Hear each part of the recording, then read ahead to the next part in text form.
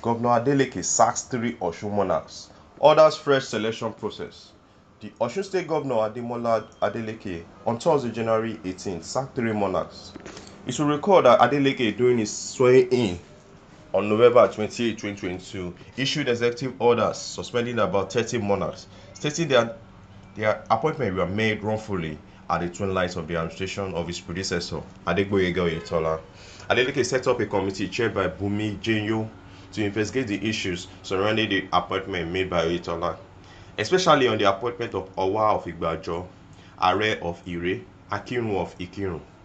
14 months later, Adeleke released white paper sacking the 3 embattled monarchs, include Owa of Igbajo, Oba Adegboyega Famodu, Are of Ire, Oba Ademola Ponle, Akirun of Ikirun, Oba Yunusa Akadiri.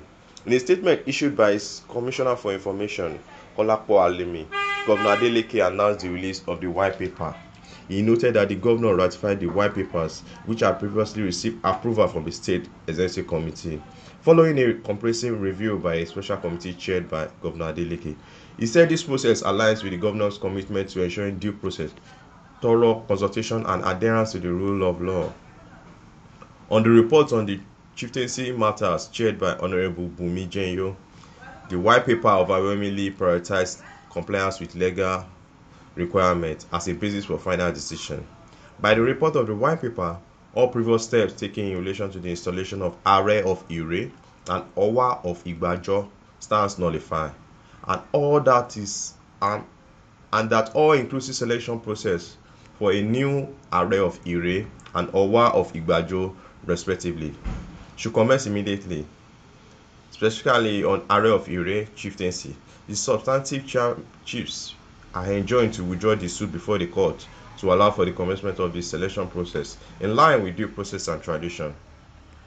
And on the stool of Owa of Igbajo, the white paper nullified the previous selection process, which produced Prince Boyega Famodu, and directed an all-inclusive selection process for a new Owa nominee.